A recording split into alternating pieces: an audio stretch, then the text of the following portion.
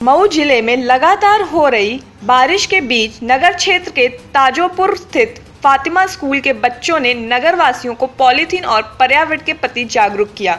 जागरूक करने के लिए स्कूली बच्चों ने जुलूस निकाला, नुक्कड़ नाटक किया, पॉलीथीन के स्थान पर कैरी बैग इस्तेमाल करने के साथ ही पेड़ लगाने के लिए भी जागरूक किया। इसके साथ ही स्कूल परिसर में पौधे लगाए गए और नगर क्षेत्र में कैरी बैग का वितरण भी किया गया। इस दौरान इस जागरूकता कार्यक्रम में मुख्य अतिथि रहे नगर पालिका अध्यक्ष मोहम्मद तैयब पालिकी ने कहा कि शासन द्वारा पॉलीथीन पर प्रतिबंध लगा दिया गया है। इसके लिए छात्रों ने जागरूक करने का काम किया। इसके साथ ही पेड़ पौधे लगाने की भी अपील की गई। इनके इस अभियान में नगर पालिका साथ है। नगर पालिका द्वारा भी लोगों को पर्यावरण और पॉलीथीन के प्रति जागरूक किया जाएगा। वहीं स्कूल की छात्रा आकांक्षा पांडे ने अपील करते हुए कहा कि पर्यावरण पूरी तरह से दूषित हो गया है, इसलिए सभी को ज़्यादा से ज़्यादा पेड़ लगाने की आवश्यकता है। वहीं पॉलीथीन का प्रयोग बहुत ज़्यादा हो गया है, इसका प्रयोग रोकना सभी की जिम्मेदारी है, इसलिए इसका प्रयोग रोककर कैरी बैग इस्तेमाल करने की ज़रूरत है। वहीं स्कूल की प्रधानाध्यापिका सिंधिया ने कहा कि स्कूल के सभी छात्रों को पर्यावरण और पॉलीथीन के प्रति जागरूक किया जा रहा है ताकि वह आगे अपने घर परिवार के साथ ही समाज को जागरूक करने का काम कर सके, क्योंकि अगर बच्चे जागरूक रहेंगे तभी कोई अभियान सफल होगा। पढ़ाई करते नजर आते हैं।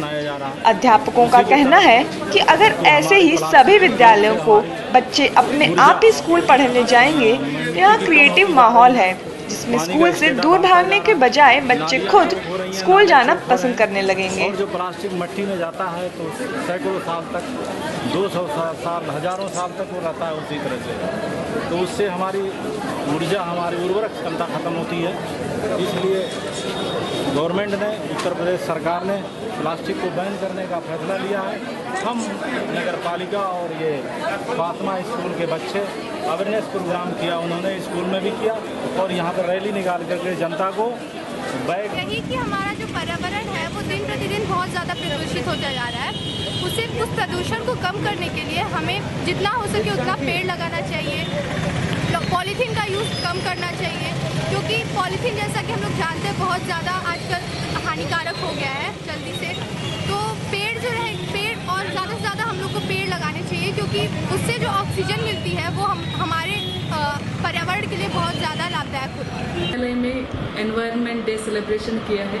हमारा यही सोच है, अगर बच्चों को जागरूक हम लोग विद्यालय में शुरू करेंगे, वही बच्चे आगे चलकर अपना घर में, अपना आस पड़ोस में सब स्वच्छता का जागरूक लोगों के लिए भी करेंगे।